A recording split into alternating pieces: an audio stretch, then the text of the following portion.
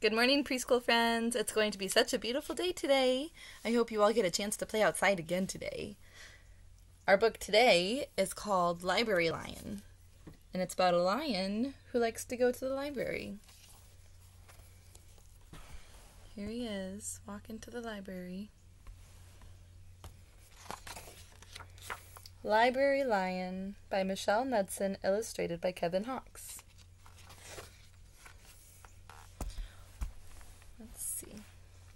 One day, a lion came to the library. He walked right past the circulation desk and up into the stacks.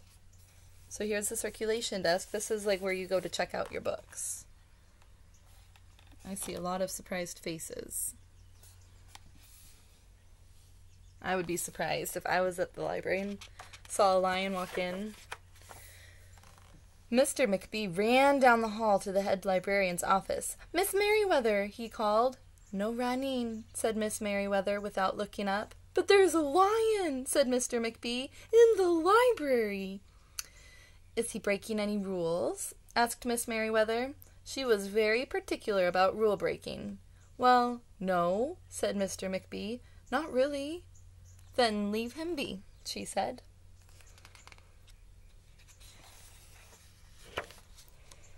The lion wandered all around the library. He sniffed the card catalog. He rubbed his head against the new book collection. Then he padded over to the story corner and went to sleep. No one was sure what to do. There weren't any rules about lions in the library. At least he's a friendly lion.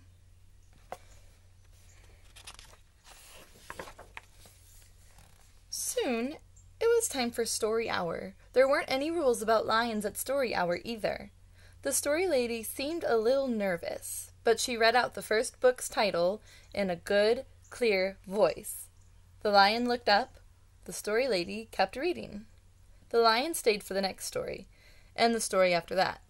He waited for another story, but the children began to walk away. "Story hour is over," a little girl told him. "It's time to go up." The lion looked at the children. He looked at the story lady. He looked at the closed books. Then he roared a very loud roar.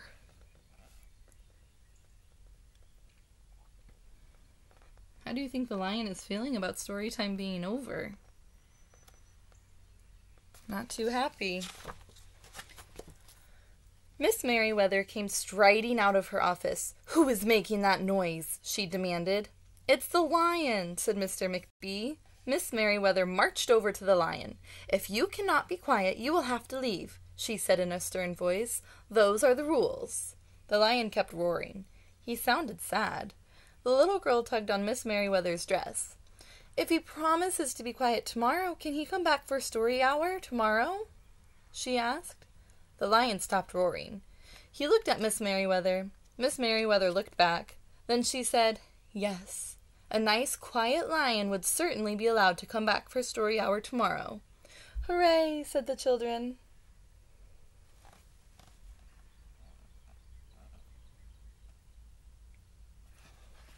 They made a compromise. He had to be quiet, but he can come back. The next day the lion came back. "You are early," said Miss Merriweather. "Story hour is not until 3 o'clock." The lion didn't budge. "Very well," said Miss Merriweather. "You might as well make yourself useful." She set him off to dust the encyclopedias until it was time for story hour. Look what he's using to dust. He's using his tail. The next day the lion came early again. This time Miss Merriweather asked him to lick all the envelopes for the overdue notices. He's got a big slobbery tongue. Hopefully he likes the taste of envelopes, huh? Soon the lion began doing things without being asked. He dusted the encyclopedias, he licked the envelopes, he let small children stand on his back to reach books on the highest shelves. Then he curled up in the story corner to wait for story hour to begin. They're working together to clean the books here. Ooh, and this is the picture that was on the front of the book.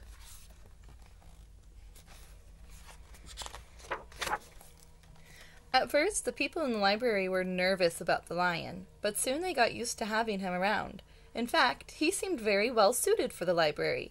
His big feet were quiet on the library floor. He made a comfy backrest for the children at story hour, and he never roared in the library anymore.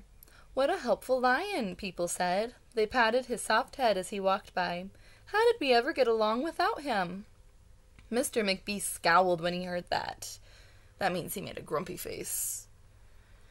They had always gotten along fine before lions. No lions were needed. Lions, he thought, could not understand rules. They did not belong in the library. Here he is. I think he's feeling jealous of the lion. Nobody looks worried anymore.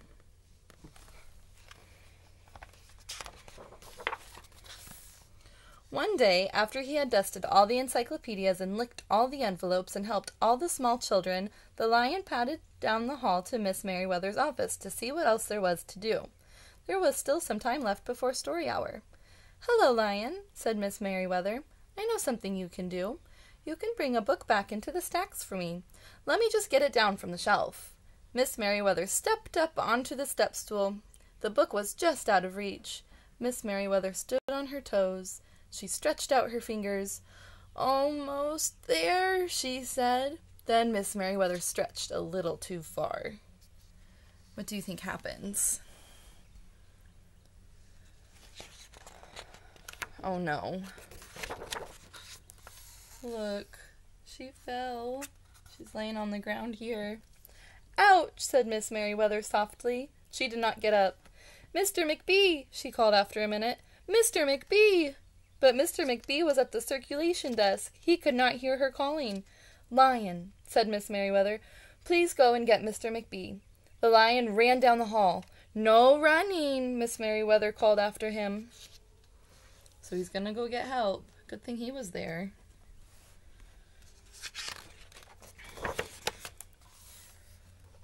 The lion put his big front paws up on the circulation desk and looked at Mr. McBee. "Go away, Lion," said Mr. McBee. "I'm busy." The lion whined. He pointed his nose down the hall towards Miss Merriweather's office. Mr. McBee ignored him. Finally, the lion did the only thing he could think of to do.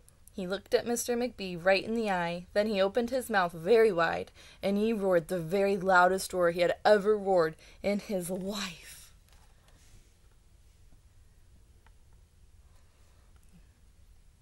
Look how big his mouth is, and his teeth are huge. I bet Mr. McBee feels scared right now. Mr. McBee gasped. "You're not being quiet," he said to the lion. "You're breaking the rules." Mr. McBee walked down the hall as fast as he could. The lion did not follow him. He had broken the rules. He knew what that meant. He hung his head and walked towards the doors. Mr. McBee did not notice. "Miss Merriweather," he called as he walked. "Miss Merriweather, the lion broke the rules! The lion broke the rules!" There's the lion walking out the door. He burst into Miss Merriweather's office. She was not in her chair. "Miss Merriweather?" he asked. "Sometimes," said Miss Merriweather from the floor behind her desk, "there is a good reason to break the rules, even in the library. Now please go call a doctor. I think I've broken my arm." Mr. McBee ran to call a doctor. "No running," Miss Merriweather called after him. So it's okay that the lion roared because he was trying to get help. The next day, things were back to normal. Almost. Miss Merriweather's left arm was in a cast. The doctor had told her not to work too hard. "I will have my lion to help me," Miss Merriweather thought. But the lion did not come to the library that morning. At 3 o'clock, Miss Merriweather walked over to the story corner. The story lady was just beginning a story for the children. But the lion was not there.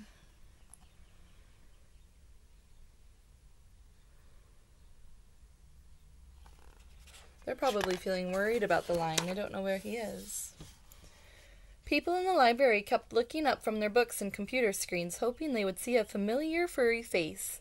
But the lion did not come that day. The lion did not come the next day either, or the day after that. A lot of them look sad.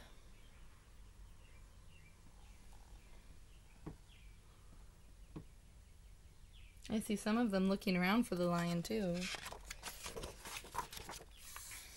One evening, Mr. McBee stopped by Miss Merriweather's office on his way out. "Can I do anything for you before I go, Miss Merriweather?" he asked her. "No, thank you," said Miss Merriweather. She was looking out the window. Her voice was very quiet, even for the library. Mr. McBee frowned as he walked away. He thought there probably was something he could do for Miss Merriweather after all. He's going to try and make her feel better, I think. What could he do?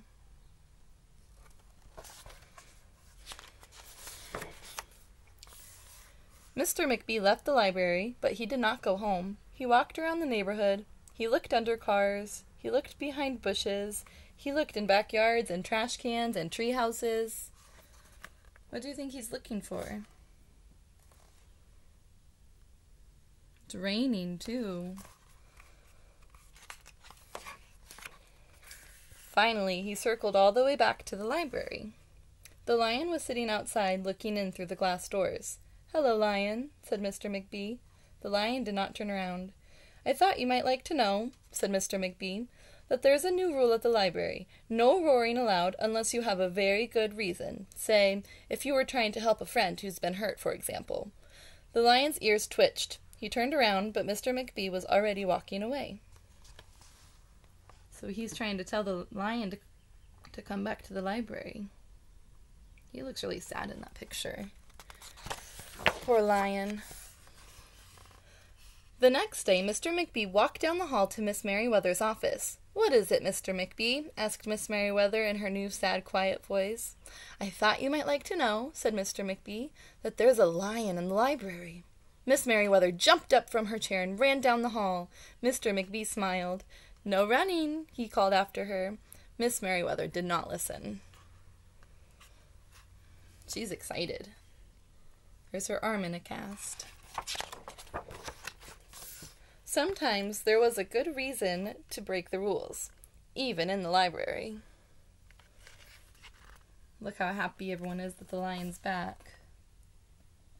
Looks like Mr. McBee changed his mind after all about having a lion in the library. That's the end. I think I can see the lion's tail in the window right here. All right, that's it for story time today. I hope you all have a wonderful day. I still love and miss you.